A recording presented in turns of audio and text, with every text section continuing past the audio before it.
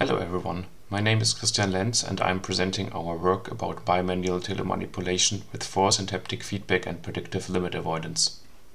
Human experience and instincts outperform autonomous systems, especially for solving unpredictable problems. Telemanipulation is a great technology which enables humans to interact in remote, possibly dangerous environments. Force and haptic feedback are essential for successful operations.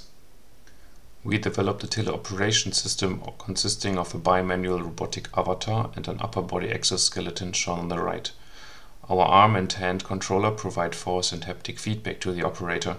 A model-based prediction module estimates the avatar arm configuration on the operator side with low latency, which is used to display position and velocity limits as forces to the operator.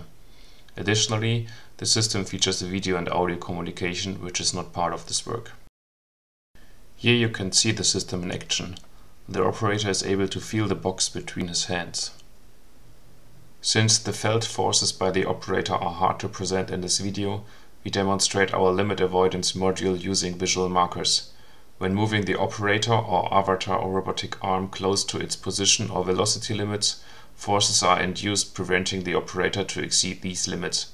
The predictive module is essential to generate this feedback with low latency.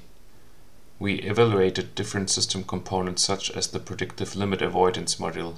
The figure shows in green the measured and in blue the predicted joint position for the first avatar arm joint, both measured on the operator side. The module compensates up to 200 milliseconds delay, which is generated mostly by motion execution. In addition, we performed a user study to evaluate the intuitive and immersive feeling of the operator, comparing different manipulation approaches. Untrained operator performed a bimanual pack-and-hold manipulation task as demonstrated here. The evaluation showed that force and haptic feedback increased the intuitive feeling. Overall, we showed that our developed bimanual teleoperation system can be used to efficiently solve complex manipulation tasks in remote locations. Thank you for watching.